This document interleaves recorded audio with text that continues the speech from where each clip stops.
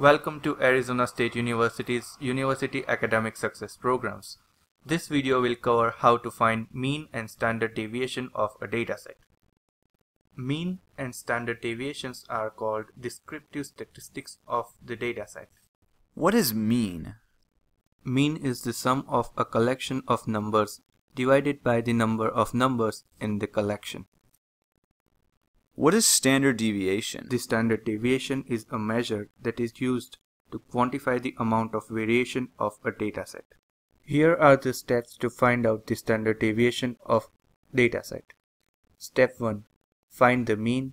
Step 2. For each data point, find the square of its distance to the mean. Step 3. Sum the values from step 2. Step 4. Divide by the number of data points. Step 5. Take the square root. Now I will show an example to explain the steps. Find out the mean and standard deviation of the data 6, 2, 3, 1. Step 1. Find out the mean of the data.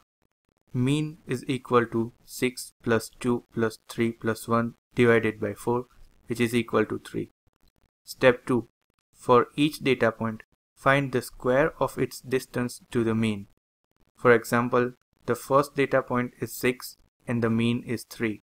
So the distance between them is 6 minus 3 is equal to 3, and squaring this distance gives us 9.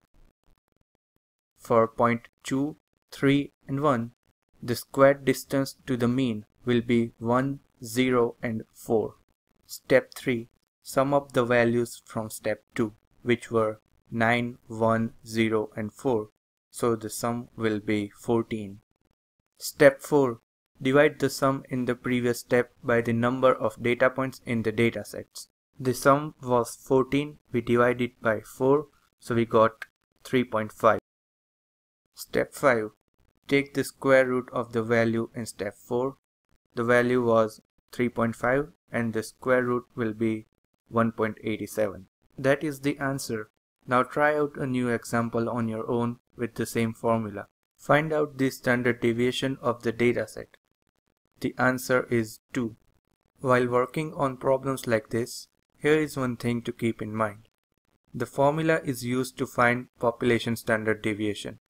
If you want to find sample standard deviation, then you have to divide the term by n minus 1 instead of n in the formula of standard deviation.